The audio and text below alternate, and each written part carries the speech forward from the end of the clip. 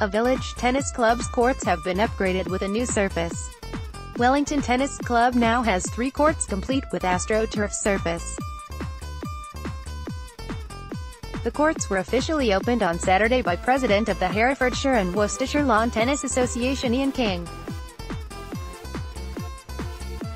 The courts are behind Wellington School, and both the Wellington tennis team and 3 counties tennis team play there. During the winter, Wellington FC used the site as a 5-a-side pitch. Wellington Tennis Club chairman Mark Willimont said in his speech at the official opening, "It became obvious to us that our original surface, which was laid in 1996, had come to the end of its life, splitting to the point at which it had become dangerous and unplayable for tennis.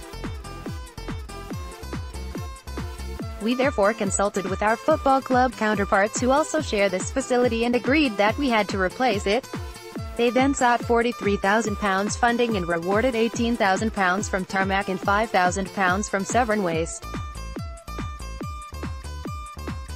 Herefordshire Council provided nearly £16,000 from Section 106 planning money, which was already earmarked for recreational purposes arising from 2 recently constructed housing estates.